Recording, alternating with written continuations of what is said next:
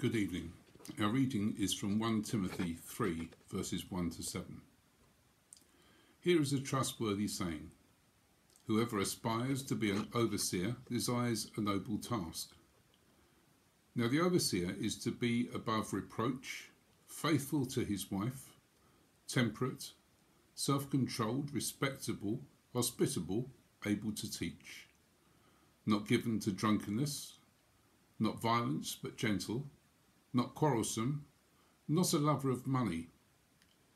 He must manage his own family and see that his children obey him, and he must do so in a manner worthy of full respect. If anyone does not know how to manage his own family, how can he take care of God's church? He must not be a recent convert, or he may become conceited and fall under the same judgment as the devil. He must also have a good reputation with outsiders, so that he will not fall into disgrace and into the devil's trap. This is the word of the Lord. How has the year 2020 been for you? Many words can be used to answer that question, and it may depend on where you stood when the year began. But common words may be that you felt lonely, or redundant, furloughed, or struggling, insolvent, or maybe bereft. The word that best suits 2020 for me is unpredictable.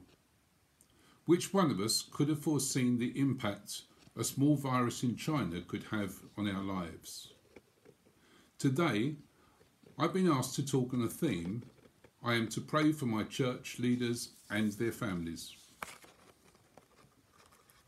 Some years ago, I remember hearing a discussion along the lines of, if we believe that everyone in the body of Christ is called to ministry, why should one group have to live by higher standards?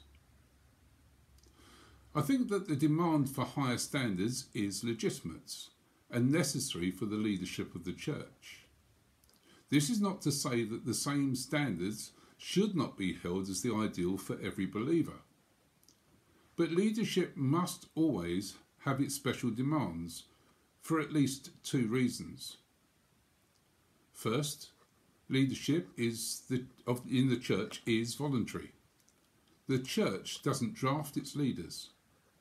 An individual may be urged and encouraged to seek ordination to a leadership position, but he or she can never be required to do so.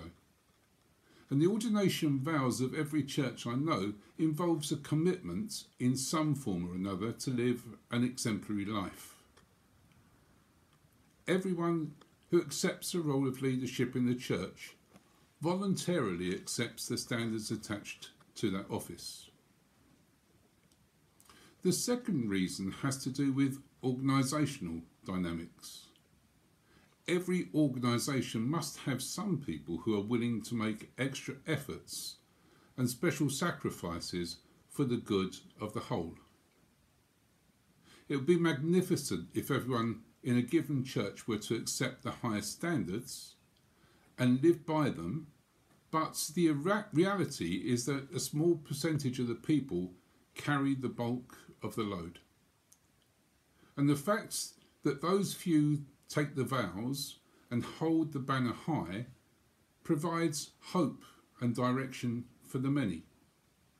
A vital church must have leaders who are willing to accept the highest standards and, by the grace of God, strive to live by them. Conversely, there's always the danger of spiritual pride. How tragic when leaders start thinking of themselves as better than others.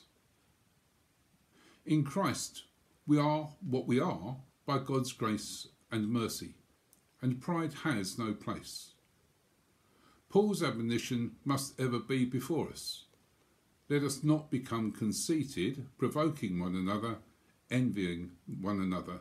Galatians 5:26.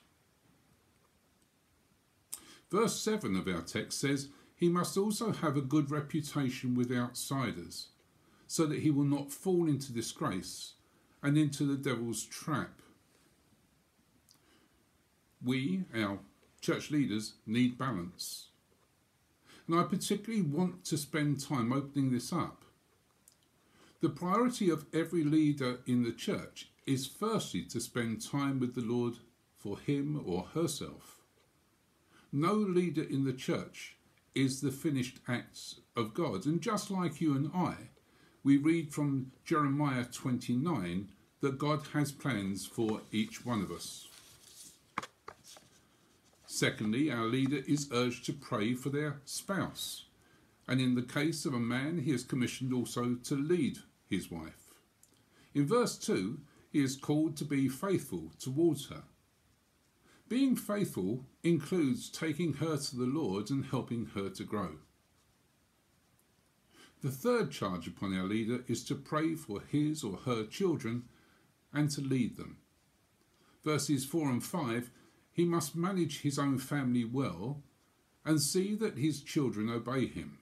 And he must do so in a manner worthy of full respect. If anyone does not know how to manage his own family, how can he take care of God's church? So an appointed leader has much to do before he or she takes up the role in the church. And there are many ways we can be supporting these people. When it comes to leading our church, the leader must be, in verse 2, temperate, self-controlled, respectable, hospitable, able to teach. In the first four qualities there, they are all ones that help befriend people and essential. But everyone has difficulties to contend with. Maybe our church leaders have difficulties within their family or friendships or amongst members of their church family. And we all have good days and bad days. Days where we're feeling poorly, concerned about someone close, days where we may have to share bad news, and we need more of God's grace. And then our leader, it says, must be able to teach. I praise God for the quality of teaching we have amongst our leaders. But good teaching needs time with God in setting up. More prayer support for these leaders is vital. And our leaders have family. We must allow them time to be the people God wants them to be within their own families.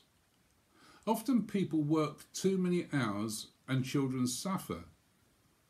But Lord, we want sensible balance, that more of our members can take over roles that free our leaders to be the people that you want them to be. This year has been unpredictable.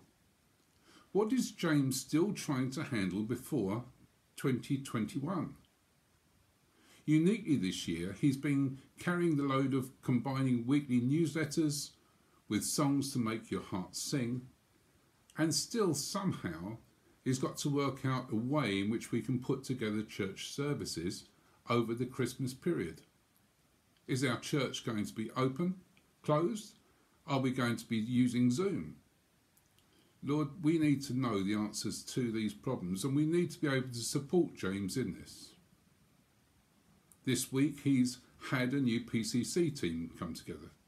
And Lord, we just thank you for those people that have been part of that team, some of them for the first time ever. And we need, Lord, for you to take charge of these people and help them to be the people that you are calling them to be. So in so many ways, we need to be taking our own time, independently and together, to bring our church leaders towards God.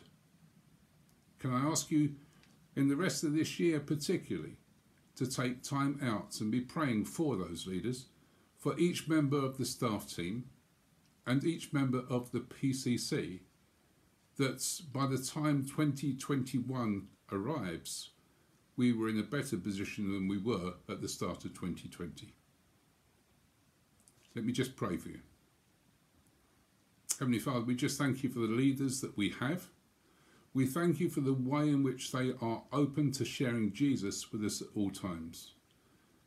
And we ask, Lord, that you will reach into each one of those people and equip them more and more day by day to be the people that you are calling them to be. Lord, as we lift them up to you, we pray for our church membership, that they may grow in the time ahead of them. In Jesus' name we pray. Amen.